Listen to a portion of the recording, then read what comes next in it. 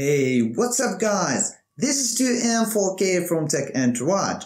Welcome to my channel. Today's tech credible review is about Oneplus 2 and the cayanogenmod 14.1. Let's dig into it.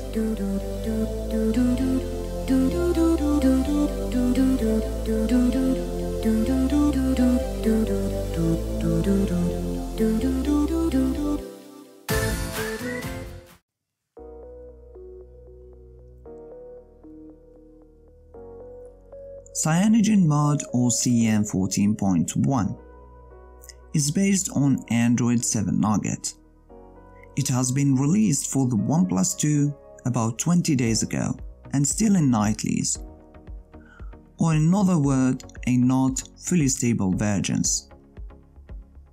The ROM comes with a bunch of new features. The first noticeable one is the quick toggle on the setting menu, which allows you to toggle Wi-Fi, data, flight mode, and many other options on and off. The second noticeable one is the left bar in the settings menu, which allows quick swap between settings categories. The system is very responsive and smooth, from quick to slow scrolling, no lags noticed.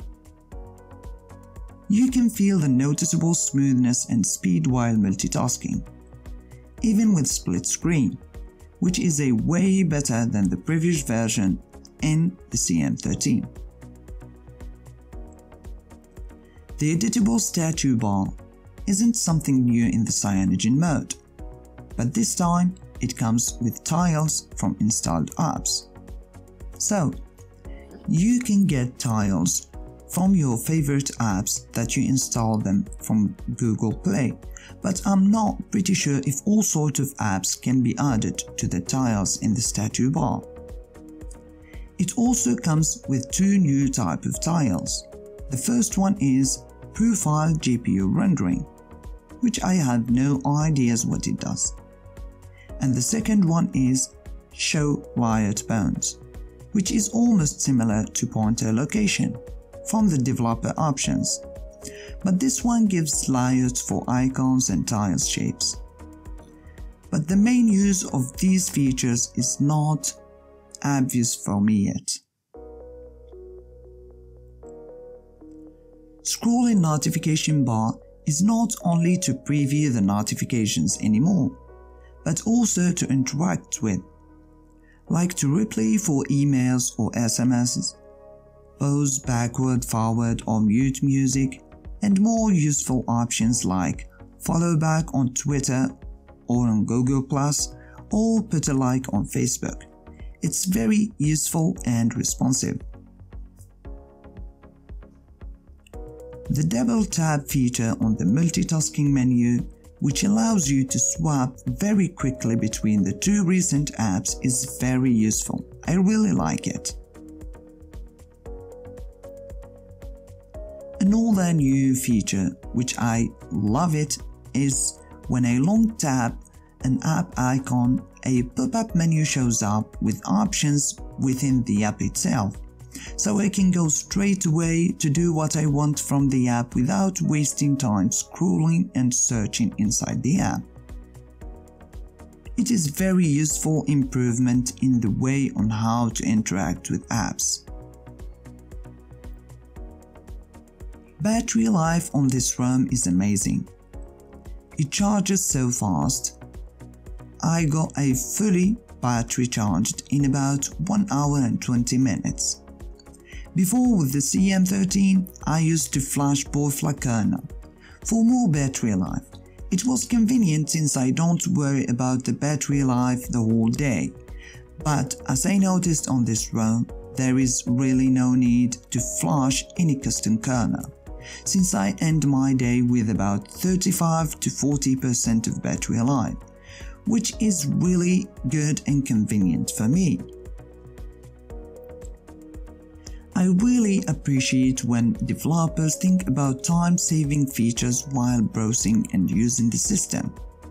It makes it a lot easier for users to perform tasks on their devices in a very responsive way and way faster than before. Like the pop-up when long pressing an app, the interactive notification bar, the left bar in the setting menu, the editable tiles in the status bar. All of these new features and improvements make the user feel the difference and make it enjoyable to use it with easiness and time saving. What I miss in this ROM, and I'm pretty sure I'm not the only one, is the theme chooser. What makes CyanogenMod different is, in CyanogenMod, almost everything is customizable. From the theme till the tiny things like fonts, toggles, status bar colors, almost everything. I had a good time the days I used to be able to make my phone look very different than the day before. So it is a bit disappointing not to find the theme chooser alongside with such powerful features newly implemented.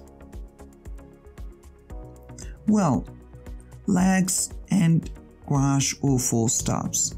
Nothing noticeable except some installed apps like Weather Underground. For me, Weather Underground keep crashing, especially when using Wi-Fi. I don't know why. And the stock camera while recording videos. Sometimes it crashes and stops working until the phone gets restarted. Well, for me, these two things are not very major problems. Like the camera, I use a camera app from the Google Play Store, which is, if I'm not mistaken, Camera V5, and it works very well without crashing. Well, except some minor bugs, which I am pretty sure that CyanogenMod team will work on them and fix them in the next upcoming monthly releases, or maybe a snapshot, which is a stable release from CyanogenMod team. I don't see any major problem that holds us from using this ROM as a daily driver. I'm using it as a daily driver since about 15 days, and I am pretty convinced and satisfied with the performance, the quality, and the features. This is it for CyanogenMod today, guys. I hope you liked the video. If you do, please don't forget to give me a thumbs up and subscribe for my channel. For any further information or questions, please let me know where in the comment section below. So this is it, guys. See you in the next video. Peace.